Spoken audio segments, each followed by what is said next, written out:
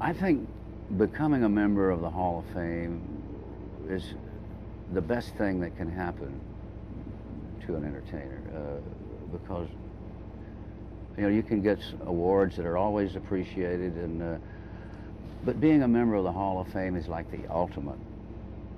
And to have your name listed with people like Loretta Lynn, Roy Acuff, Chet Atkins, Bill Monroe, Minnie Pearl, Jimmy Dickens, Marty Robbins, Jim Reeves, Ernest Tubb, Grandpa Jones, the Carter family, George D. Hayes, Duke of Paducah, Rod Brassfield, Kitty Wells, all these people are members of the Hall of Fame, and there's my name up there with them. So it's a great feeling. Well, sir, it's about time for all of us to be going. We always say the most wonderful people in television are the ones that do the looking. That's you. We hope you have enjoyed our little visit just half as much as we've enjoyed being here with you. Let's all gather around and do this one little song, huh?